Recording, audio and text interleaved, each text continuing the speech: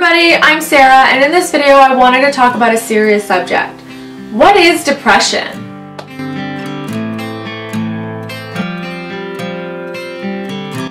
Some say depression is not really a mental illness. Some will tell people who suffer from depression just to stop being so sad, try to be more positive, just snap out of it, we all have problems. There's so much more to it though.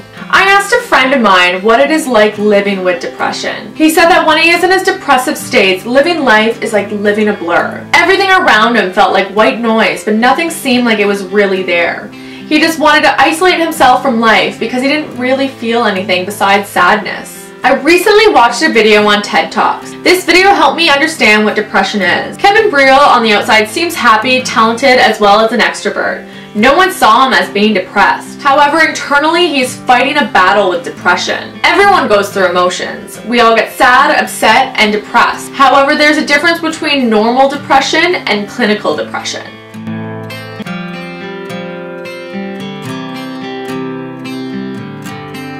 Normal depression is when someone goes through sadness when something occurs in life that will make them sad. A breakup, getting fired, losing a loved one. There are many life events that will make a person sad, but this is normal because it is healthy to go through sadness. Clinical depression, on the other hand, is when everything in your life is going well. There is nothing going on that would make you sad. Except you are sad. You can't seem to shake the feeling of being sad no matter how hard you try. Simple life tasks are made difficult because you are drained of energy. Simple things like social interaction can take up energy because that calls for putting a smile on your face. Depression is hard to understand because there is no black and white. It is different for everyone who suffers from it. I've talked to a few friends about depression and I've even watched some TED Talks videos. I've studied about it in class, but being someone that doesn't suffer from the illness, it is really hard to fully grasp it. I just wanted to bring awareness to everyone because clinical depression is really something that must be talked about. There are many people that are going through life suffering from this mental illness, and it is hard to talk about because it is an illness of the mind.